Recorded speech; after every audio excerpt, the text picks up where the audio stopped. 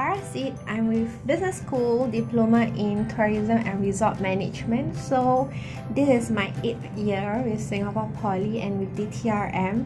And before a Poly lecturer, I was in hotel and my major is in sales and marketing.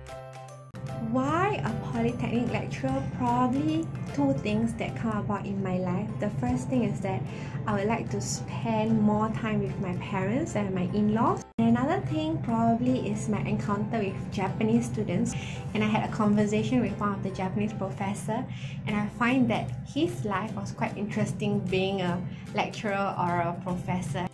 We have our name, we have a branding, hence I thought that it'll be nice for me to work at Singapore Poly. I think some of the worst periods is probably at the beginning of the term, because all of us are starting and getting used to new modules, getting used to new students, getting used to new timetable.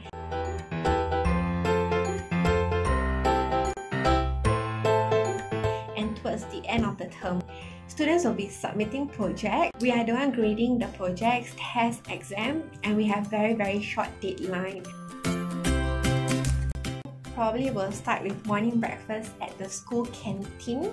So that's how my day starts, and when I'll be in the office by 8-ish after breakfast. And sometimes I have to do night classes where we have to do adult part-time diplomas. So if I have to do night classes, my day will start from 8 all the way until 9:30 at night. I was told that some of the perceptions that they had is that Poly lecturers have 4 holidays in a year. Yes, we do have 4 holidays in a year, but within that 4 holidays, we have to do a lot of lesson preparation for the new term. We also be conducting workshops to corporate companies, so we don't really have our holidays. And if we don't conduct lectures, because now it's currently flipped, we have to do other things. But before that, the preparation for the flip video takes a lot of time too. Flip classroom will take longer than a normal physical lecture, so it's not as easy as what students will think it is.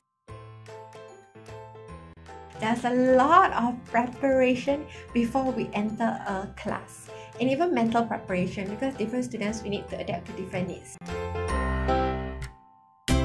I think I can have work-life and personal life balance as a Poly lecturer, because I'm able to handle better time management.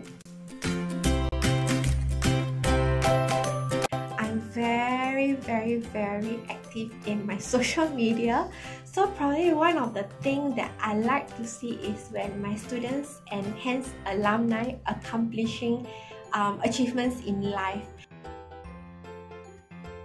But also some of the benefits gained is that I also learn from them, because being in school, I haven't been in the corporate world for a long time.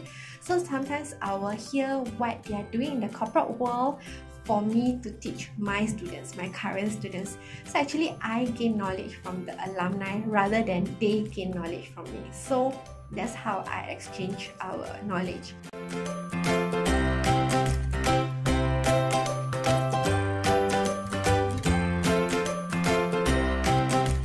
Days now, because Polytechnic is supposed to be Institute of Higher Learning and Polytechnic for all, not only for tertiary, not only for teenager students. Now we are also doing for working adults also. So some certain days we do have to do corporate workshops where we will have classes with companies, teaching them probably on emotional intelligence from myself, and sometimes I have to do night classes where we have to do adult part-time diplomas.